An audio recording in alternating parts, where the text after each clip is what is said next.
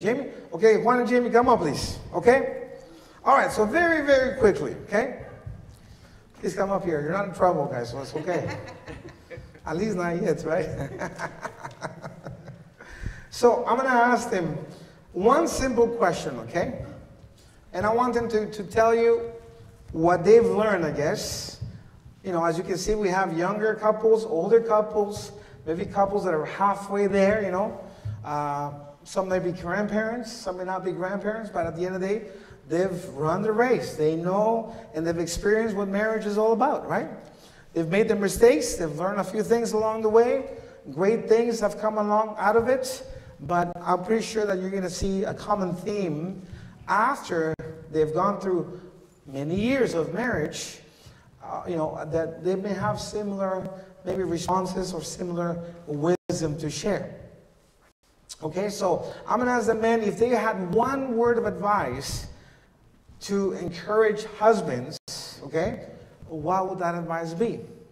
And for the ladies, if you had one word of advice for the wives, what would that word be? Okay, we're going to start here with Willard. Come on, give it up for Willard. Woo! Okay, Willard. Yes. One word of advice. Where are we going from? I would say to be a good listener. That's the key. We've been married about 39 years, and to be a good listener, you know, not to just to accept it and listen. That's my advice. Amen. Amen. Good listener. Okay, guys? Good listener for all the husbands out there. For the wives? For the wives, please. Just pick one. Pick one. Pick one. That's all. A word of advice, just to be cool about everything, you know? Just not, because we women tend to say, don't put that there, do this like a mother. So just let them be, and then at the end, just say, you did it again. So in a nice way, right? Because at the beginning of the marriage, you're always saying like, God, why did you do this again? And then after 38 years, it's like, okay, you know what? But at the end of the day, I'm like, you did it again. So just be cool about things. Just be cool about things. In other words, don't try to control your husbands. That's what she's saying, okay? Let them be. Because at the end of the day, they're still going to do what the wife wanted to do. I'll translate. Don't translate for my father. To understand that our wives are a gift of God or from God. And to always pray for your wives.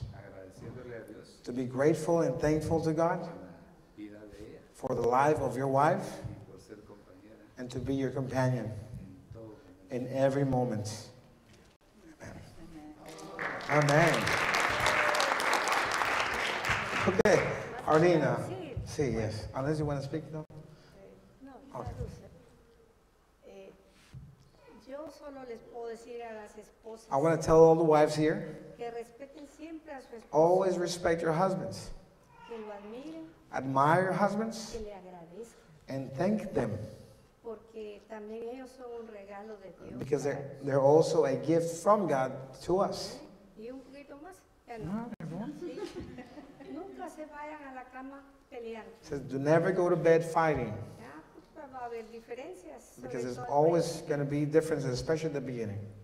a mí me dijo el señor que nos casó, I guess the minister that married us no se vaya peleando a la cama jamás. said, don't go to bed fighting. ¿Verdad? En la Biblia dice, no And se the Bible ponga says, el sol. don't let the sun set over your anger. ¿Verdad? En otras palabras, In other words, no deje que haya raíces de amargura don't en let su these corazón. root of bitterness come into your heart. Converse siempre con él. Communicate with your husband. Eso es bueno. That is a good thing. Amen.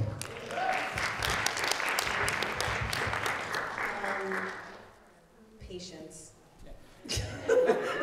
So you're saying to the wives, have patience with your husbands? Yes, have lots of patience and know that. I mean, there's more options, but I think patience is one of the ones that probably I need to work on. But it's good to have. We've been married for 12 years, and there's sometimes where I'm just very like, because of the kids, so you know, I'm already at my level, so I just need to work on my patience. So yeah, patience, I would say.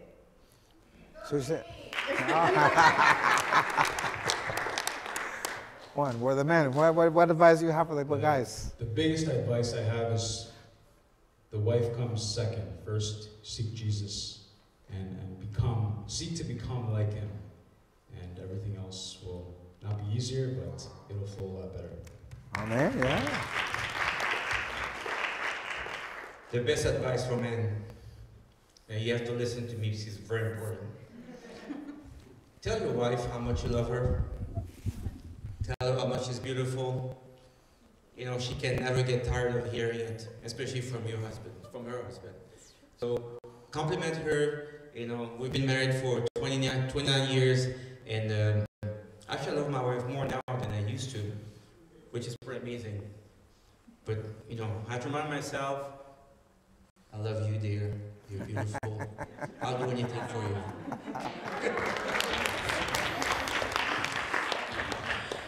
My word of advice for wives, and I would say pay very close attention also, is do not deprive your husband of sex. Yes, I have said that. Thank you. Yes. Sex is designed by God. It's God's idea. It's a blessing in marriage. And there are blessings for everybody in this. And I would say never, ever, ever, never use sex as leverage. That is forbidden ground. That's something that I have never done. Like, that's something that we have not done in our marriage.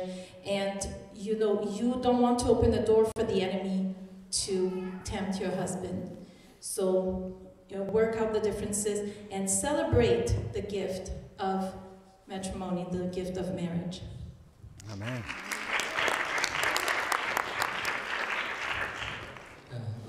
I've been married over 5 years. I may look like I'm 18, but I'm Ariel, you want to come? Yeah, my one advice is don't change your wife, or you can't change your wife. Ariel, do you want to come up? Come. Ariel, let Ariel come. Let Ariel come. She has the other side of the story too. Come on, Ariel.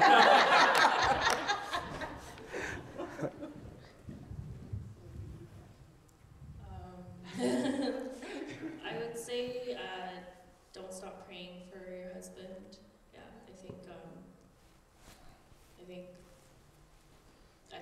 Yeah, I have a book called The Power of a Praying Wife, and it's been very helpful for me, just to go to Jesus. And I think a lot of times God ends up changing my heart sometimes. So, yeah. Amen, yeah. It's not fair being last. they took all of what we might say. Okay, the Bible describes love as not keep the record of wrong. So if you flip it backward, I've learned to keep the record of right. Because when you are angry at your husband, you tend to wipe out every single thing that he did. You forgot how good he is, little things that he did. You just think of the big thing that he did, like the problem that he just created. So I found it in my marriage, in the beginning of my marriage. So one day I'm angry at him and I pray to God, like, change him, you know. And then I heard him say, give thanks about your husband. So I started to think of every single thing and I give thanks. Oh, thank you for this, for that, for that, that. And just after a moment of that, I was like, my anger is gone. Yeah. So stick to the Bible. It's saying not keep the record of wrong, so let's mean keep the record of right.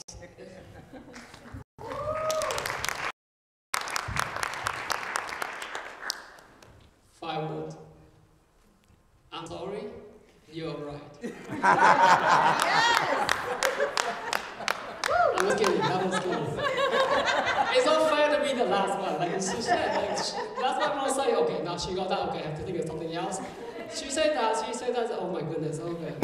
I would say now, the last thing I want to say now, I guess to be humble, to be a servant, I know you are the lead of the house, but you are also like show a humble heart, and to show appreciate, to show a serve your,